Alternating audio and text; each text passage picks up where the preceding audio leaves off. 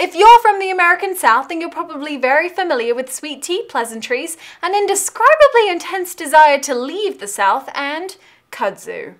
Kudzu is a Chinese species of vine that was originally introduced by the government to fight soil erosion in the early 20th century.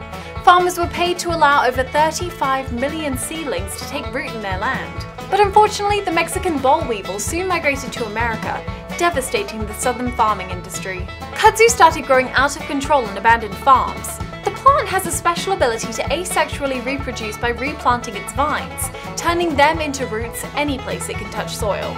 Today, kudzu has entirely engulfed the American South. In China, the cold winter months tend to cause the overgrowth to die back, but the perpetually warm southern environment makes for an all-too-cozy kudzu. The plant only became a pest because of its transportation, so perhaps it's wise to not introduce an exotic species into the wild without a good reason. Tell that to Eugene Schieffelin, a wealthy drug manufacturer who managed to release all of the birds mentioned in Shakespeare's works into New York City in 1890. The most successfully introduced species, the starling, has since spread throughout the country and is now considered one of America's most destructive invasive species.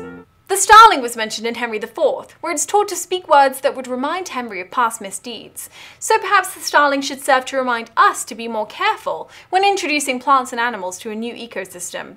Normally, as with kudzu, the introduction of an invasive species is usually done with the best intentions. Take, for example, the Asian mongoose, introduced in Hawaii in the 1800s. Sugarcane crops were all the rage at the time, and when Westerners introduced the crops to Hawaii, they also unintentionally introduced rats, who were common stowaways on ships. So the Asian mongoose was introduced to prey on the rats, after a similar method had proven successful in Jamaica. Unfortunately, the mongoose soon realized that it was much easier to prey on endangered Hawaiian bird eggs. So now Hawaii is overrun with mongooses and rats, at the cost of the sugarcane and bird populations. Like the little old lady who swallowed the fly, we just can't seem to get it right. It's hard to predict how a transplanted species will react in a new ecosystem. When our society expands to a new area, we're always tempted to make it our own with plants and animals from our past, sometimes at the expense of the native environment. So perhaps the most destructive invasive species of all is man.